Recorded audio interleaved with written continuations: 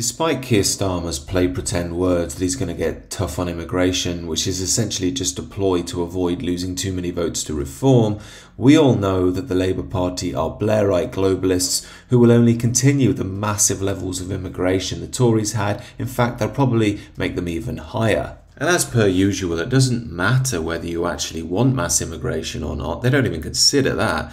Instead, Angela Rayner is saying that every single borough in the UK is going to get its, quote, fair share of migrants. Essentially, what this means is, even if you've moved away from the enriched metropolitan centres in the UK, you're going to get diversity from the third world, whether you like it or not.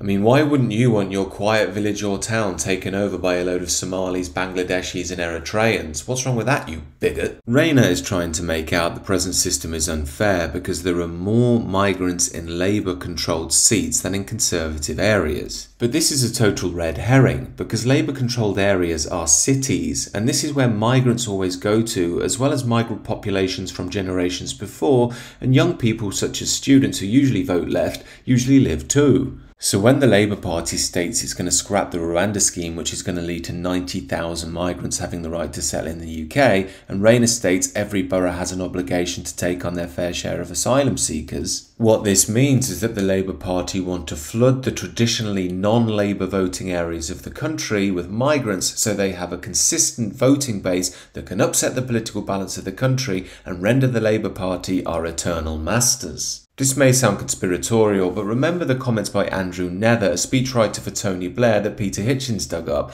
The driving purpose of mass immigration was to make the UK truly multicultural. The policy was intended to rub the right's nose in diversity and render their arguments out of date. And this has always been the Blairite project. It's always been the globalist project. It's not about holding hands and singing Kumbaya and teaching the world to sing and being loving and compassionate. It's a globalist coup to take over Western nations with leftist ideology and neoliberal economics. And do Keir Starmer and Angela Rayner truly grasp the magnitude of what they're engaging in?